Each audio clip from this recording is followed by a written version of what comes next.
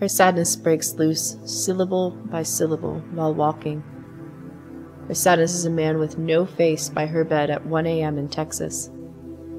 Her sadness is the thin broth of winter sky in New England.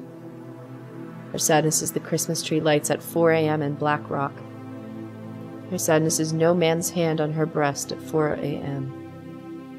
Her sadness is the wrong man's hand on her breast at 4 a.m. Her sadness is a mangled fetus in Paris at 18. Her sadness is the tyranny of ovaries. Her sadness is liberation from the tyranny of ovaries through cancer. Her sadness is bones breaking under a car at 28. Her sadness stands with his dick near her face when she was 10 in Texas. Her sadness is her house before she cleans it. Her sadness is her house after she cleans it. Her sadness is her blood on the surgeon's gloved hand.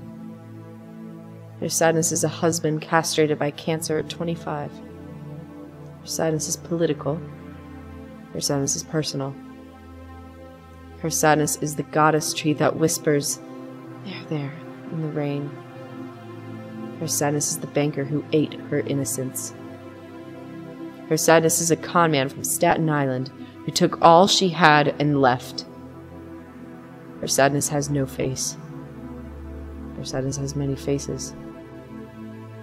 Her sadness is all the poems she didn't write. Her sadness is this poem.